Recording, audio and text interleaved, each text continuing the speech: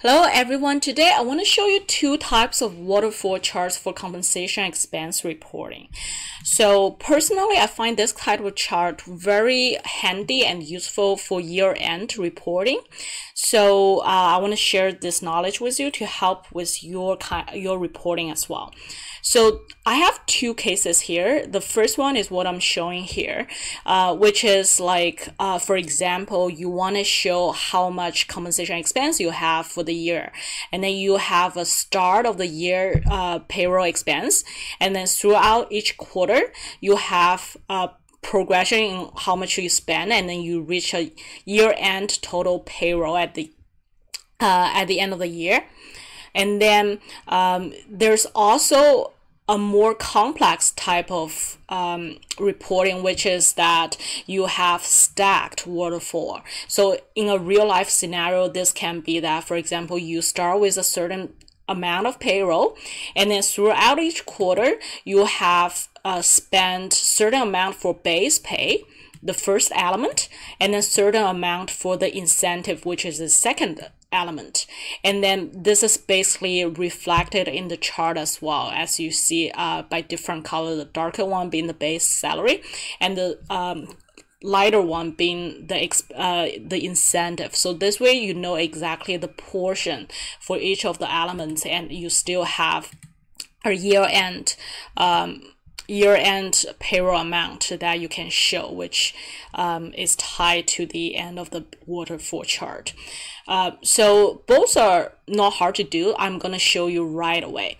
So now let's start with the easier one first. So to do that, let me first move this chart, this already made chart, to somewhere else. So move chart and then move to new sheets, whatever name you want to name it.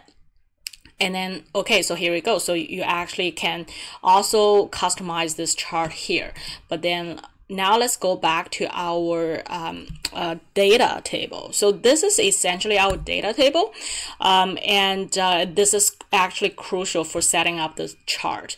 Let's go through it step by step. So the first part is actually you have all the elements laid out, and then make sure you have one blank column in between, and then you have a column of, say, like compensation expense. So let's say you start with 100,000, and then quarter one, quarter two to quarter four, you list all of them, the expense here. That's your raw data, and then the ending payroll is the sum of everything. So that's going to be one of your columns, and then this is going to be a baseline column. You can name it baseline, but the thing is to make sure you have the first one and the last one blank. And then for everything else, it's a formula that equals to the baseline of the last row and the compensation expense of last row. So this is like the base for the waterfall, and then this is like the base for whatever incremental amount that you're gonna see here. And then basically you copy down the formula until the second last one. And then this is the base for each of the columns. And then one way to check that you're doing a right thing is to if you sum the baseline, the second last one, the base one, and the compensation expense, it should equal to the sum of the ending payroll. So that's a sign that you're calculating things right. So now let's select everything that we have, and then you go for our stacked column chart. This is a stacked column chart. So here you go. So this is actually the infrastructure of what we need, and basically you can change the chart title to something like 2017 compensation expense review, and then the core thing here is actually make sure you delete the baseline column, so that well, not delete, but then you see I'm selecting all of them. And then you go for outline, right click, and then you go to outline and make sure that it's no fill. It's no fill there. So that is exactly how you come to the waterfall. And then usually I prefer a narrow gap, so I would just go to right click and then go to Format Data Theory. And then you see on the right hand side I have gap width. I usually have it more narrow so that it looks closer to each other. And sometimes I get rid of the grid line as well. You see I have the grid line selected, and I just go delete, so I have a neat background as well. One thing you're noticing here is that you see I have the baseline here, which is essentially the one that I just basically widen it, which is exactly actually what I don't want to show. So the way you can get rid of this is simply go back to your data table, select the baseline, and then delete, and then you wouldn't see it anymore. So that's how easy it is to produce the waterfall chart. The next one is to produce the stacked waterfall chart. And again, let's move this somewhere else. Let's move the chart to a new sheet. So we have, it's going to be something like this, and then you can customize it, blah, blah, blah.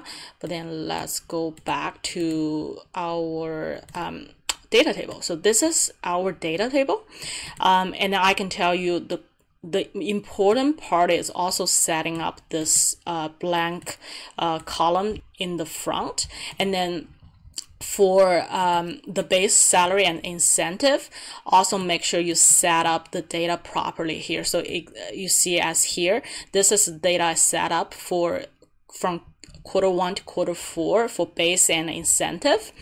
And I still have my starting payroll here, and I still have my ending payroll on the last cell. And then now let's also work on the baseline. So you still leave the first and last blank, but then also see here, this one is actually equal to the incentive. And then the second one is going to be equal to the baseline of the last row plus base pay and plus the incentive. So it's very much the same for what we are doing. And then as the same as what we did, another way to check is make sure the second last column, every single element adding up, it should be the sum of the last column of the ending payroll. Okay, so this is the table that we just built. And then now let's just go to still the stacked column table. And then you see this is how we built this stacked waterfall table. So again, let's change the name to compensation expenses review. And then you see, let's still, like personally, I don't like the grid line. Let's get rid of the grid line and select the baseline. And then make sure there's no fill, and then see the baseline here. We said we don't want to show it, so let's get rid of it there. Now another part, I also said that I don't like a wider width, so I'm gonna, I just narrowed it so that you can see here our chart is looking like this.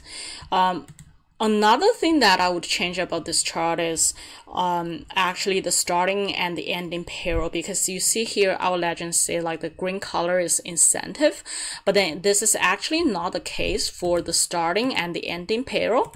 So what I can do here is actually change the two bars to a different color so that people know that they refer to different elements. So how do we do that? So when we select the bar, it usually select the whole series. What you need to do is just go to the bar that you need, click another time, so it's selecting only in this one, and then change it to some other color. So let's say I want to change it to blue, because like maybe blue refers to payroll. Oh no, now you see like I'm changing the whole series, so it means that I'm selecting the whole series. So then I have to do it again.